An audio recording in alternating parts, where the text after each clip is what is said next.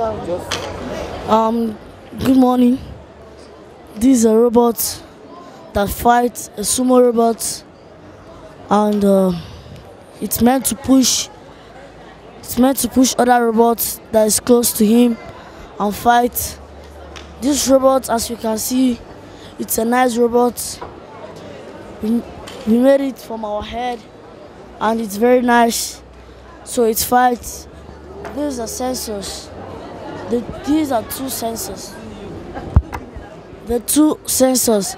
They are just the two sensors. They are just like the eye, which is 1 and 2. And this is when the robots start fighting. I decided to make this robot because the robot is nice, and I saw it online. So I tried to do my own to build it, because my lifestyle, I want to build a robot that I'm going to get the best in the world. So that's the reason why I make the robot. And this is my colleagues, Josefa Gidado. He's somehow fat and he's funny.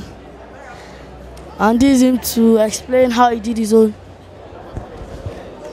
Hello, this is a robot originally designed by me. I made it by using the ultrasonic sensors and the color sensors. These are the ultrasonic sensors right here. The color sensors are right here under. And this is like the brain of the robot here, this one. So the robot originally, when it starts in sumo ring, it's like this. When we start the program, everything goes down, and then it senses the other robot, and then it goes forward to it. The program uses the logic gate, and basically that's it.